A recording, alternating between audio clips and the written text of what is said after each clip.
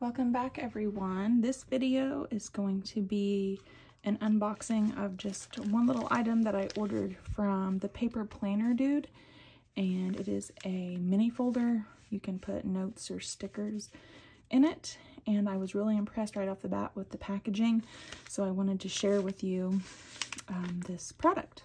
Okay, so let's talk about packaging. Handmade with love. For Jennifer from Kevin. He is the paper planner dude.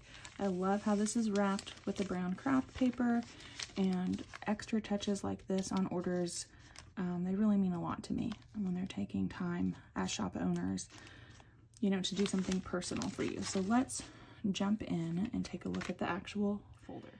Okay, so I opened up the package and it comes with this little note here, and I did cover up the 10% off your next order, because I feel like you should have to purchase to get that code.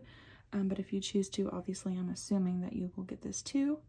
And I love that Kevin has a note, you know, if you're not satisfied in any way, contact him and he will make it right for you. And then I got these two little freebie die cuts, the paper planner dude here in his little outfit, and an Easter die cut. Both of those are super cute. And then this is the actual product itself. So, sorry, mom duty calls if you hear my kid interrupting there for a minute, but it's actually kind of perfect timing because I wanted to get my mat out so I could measure this for you. So this is a nice heavy paper that's laminated, heavy duty lamination, a good center crease, and there are different patterns available, but I picked this pretty floral. And then when you open it up, it looks like this. I like that the white background is on the inside, and then that pattern paper comes over with a border in the pockets. And I also like that these have a V slit. If you make a pocket without that, sometimes it's hard to get products in and out, so I appreciate that. And then let's just take a measurement real quick. It looks like it's almost, well, I don't know if you can see this.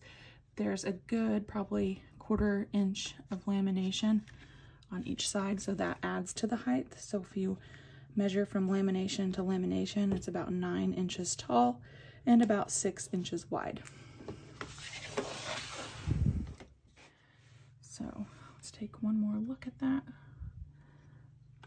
And then let's try to put some sticker sheets in and see what's going to. Okay, so I know different people use different stickers. If you've watched my channel for long, you know that I use plainer Kate stickers.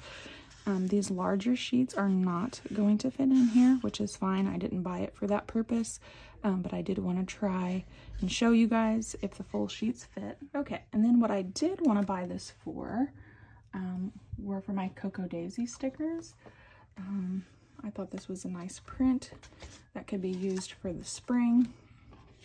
And then these are the larger size Cocoa Daisy sheets, which of course are just a little bit smaller than the plainer Kate sheets, and those fit in there very nicely. You're not going to bend them at all by sticking them in there. And then of course they're protected, like I would drop this little folder in my tote bag to protect my stickers. And then these are some of the April smaller sheets from Cocoa Daisy, and obviously if those bigger sheets will fit, these will have no trouble fitting at all. So overall, super happy with it. It's a good size. It's not too big, not too small. If you're interested, go check out his shop, and if you have questions, I can try to help. Thanks for watching.